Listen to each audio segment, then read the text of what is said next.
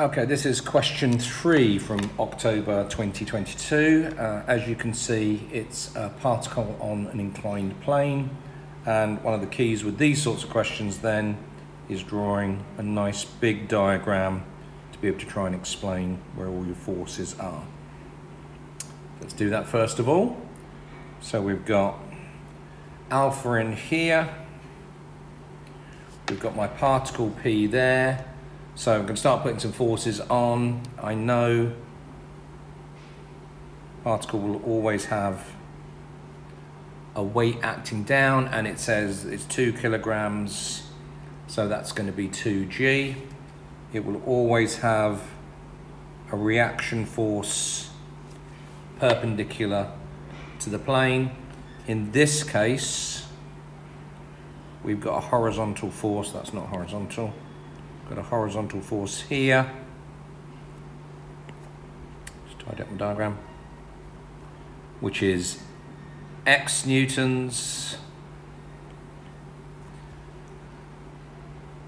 And it's a rough plane, so I've got friction. I'm going to talk about this in a little bit more detail, but let's just put friction on as acting in that direction. I'm going to talk about that in a second. So once I've got all my forces on, I then need to resolve them all parallel and perpendicular to the plane. That's why I'm going to do this question.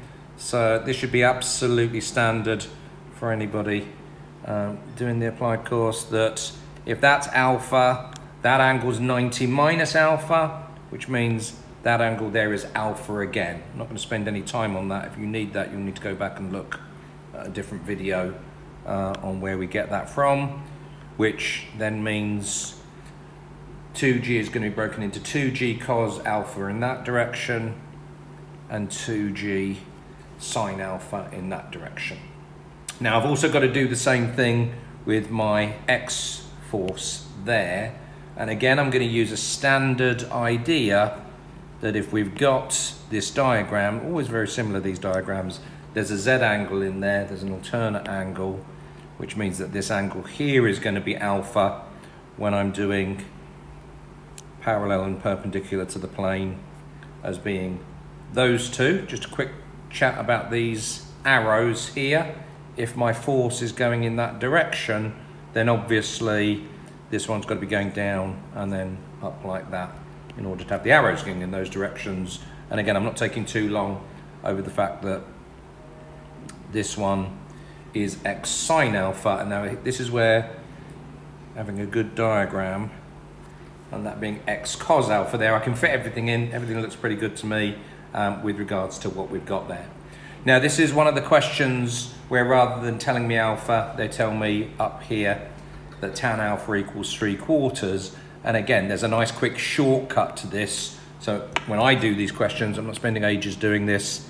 If tan alpha equals 3/4, then that means we've got the 3, 4, 5 triangle. So I know sine alpha and cos alpha straight away are 3/5 and 4/5. Go away and do that separately again if you're struggling with that part of it. Right, so let's talk about this friction bit, and it says, let's actually look at part A when I'm doing this. It says, show that when x equals 14.7, there's no frictional force acting on P. So I've got two ways I could do this. I could assume that friction's equal to 0 and show that x is equal to 14.7, or I could take x as being equal to 14.7 and try and show that friction's equal to 0. Well, I'm going to show that I'm going to assume that friction's equals to 0, which means I don't now need to worry, about which direction that's going to be in, because it's going to be 0 anyway when I'm doing it. Okay, so if I want to resolve parallel to the plane,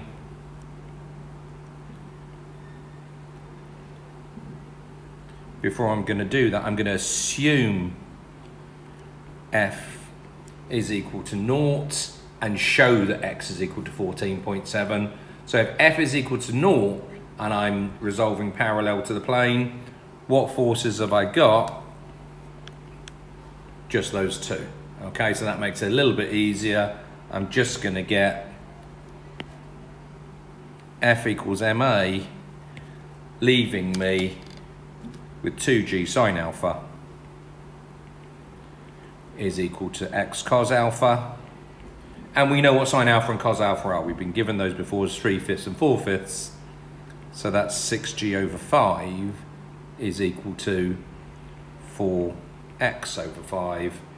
So x works out to be 3g over 2, and 3g over 2 is 14.7. Okay, so first part done. Slightly different to the way that we do normal ones, but okay, that's fine. That's just got that bit done. Now when I'm going to be doing part B, what does part B say? So part B now says coefficient of friction between P and the plane is 0.5. So let's put that on. Coefficient of friction is equal to 0.5. And what I've got to do then is go through the whole question again. I always tend to start with resolving parallel to the plane. So I'm going to resolve parallel to the plane. Look at my question here, and now this is a clever little bit here. If they want to find the smallest value of x, for the smallest value of x, I now need to change my diagram and actually have that friction is going to be acting up the plane, because the smallest value of x means that I'm just about holding P where it is, which means that if it was going to move, it would move down the plane. So if it was going to move, it would move down the plane. Friction opposes motion, so I've now got these ones for my directions of my forces when I'm going to be doing F equals ma parallel to the plane. Really, really key. Go back and rewind the video if you need to for that bit there. So what that's going to give me then is resolve parallel to the plane, F equals ma. I've got the F and x cos alpha are acting in the same direction, balancing out with 2g sine alpha. There is actually no motion, it's just on the point of moving. Once I've done that, let's do resolve perpendicular to the plane.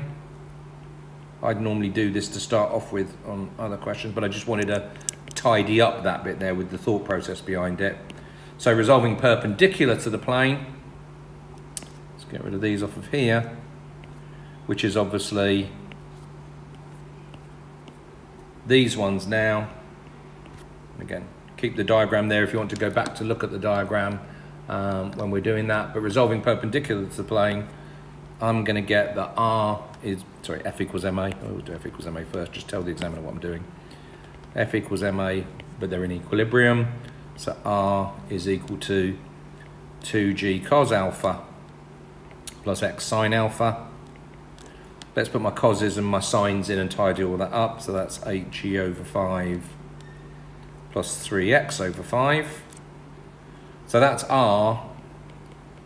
If I do F equals mu R now, F is just equal to 0.5 times by this thing. So F is going to be equal to, if I want to just tidy this all up, this is just going to help me out with my algebra in a bit. I'm going to call that 8g plus 3x all over 10. Half times a 5 and 5 makes the 10 there. So I've got F equals mu R there, which gives me F equals that. This thing now can go in there and we should be able to get whatever we need from that, but let's actually go ahead and do it. So I've got F, so keep it on the screen, I've got F plus x cos alpha there, so that's going to be 8g plus 3x all over 10 plus x cos alpha equals 2g sine alpha. And now let's put in our sine alpha and our cos alpha. We're quite close to the answer now.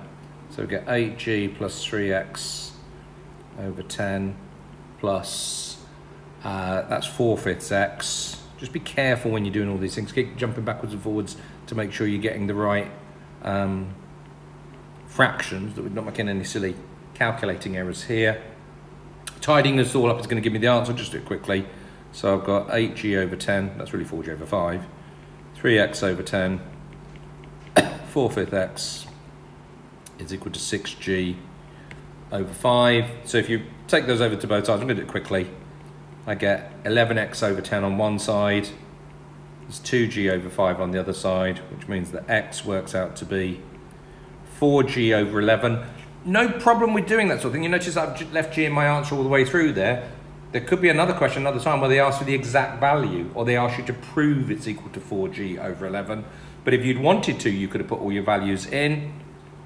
That works out to be 3.56 newtons. Hopefully try not to get caught out with the fact it should be two significant figures, because we've done g's as 9.8. But yep, that's how you do that question. Hopefully that all makes sense.